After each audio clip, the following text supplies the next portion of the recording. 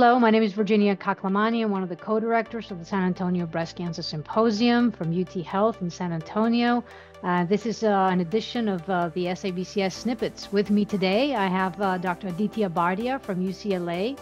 Aditya, we just had an announcement about a pivotal clinical trial, the DESTINY-Breast06. Pretty exciting to hear, at least preliminarily. Can you tell us about the trial?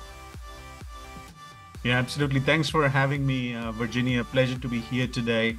So on 29th of April, 2024, we saw a press release related to DESTINY-Breast06. This is a global phase 3 trial that evaluated a HER2-directed ADC called trastuzumab deruxtecan, or TDXT, versus chemotherapy for patients with ER-positive metastatic breast cancer.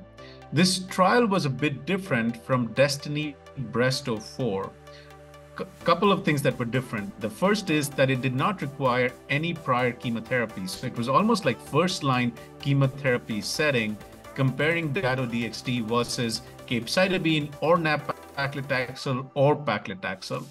The second difference was that this trial also included a subgroup of patients called HER2-ultralow. So that's HER2 expression that is not HER2-low. It's even lower than that, more than 0, less than 1. So it was a broader patient population, included both patients with HER2-low metastatic breast cancer as well as this new category of HER2-ultralow, which pretty much is close to 0 as you can get. So based on the announcement, there is a statistically significant and clinically meaningful improvement in PFS, not just in the overall population, but also in subsets, including that ultra low. And so the way I'm thinking about this, and obviously we haven't seen the results yet, but I'm sure we'll see them relatively soon.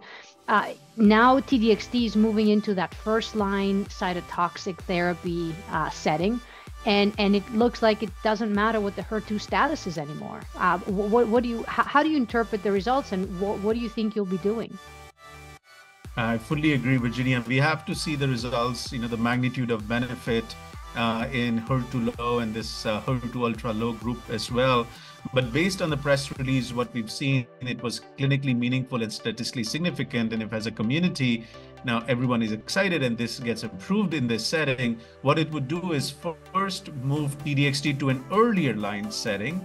So just after endocrine-based therapy, when we are looking at chemotherapy options, that's where TDXT would be used. And second, it would be a broader population. We would not need to look at this HER2-low status. There's always been a lot of debate between what's HER2-0 versus 1+. Different pathologists have different opinion regarding this category. So it might get rid of this HER2-low category, which would make it easier to use this drug for patients with metastatic breast cancer. That's exciting. I guess now we're going to have to be asking our pathologists, is this completely 0 or is this ultra low, right? So maybe another category.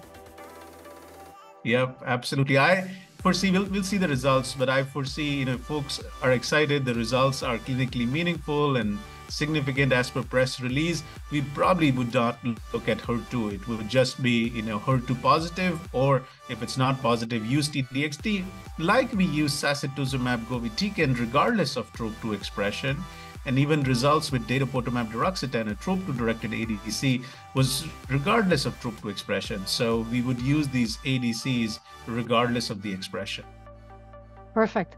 Well, thanks for being with us today. Appreciate it. Thanks everybody for listening, and we'll see you at one of our next editions. Thank you.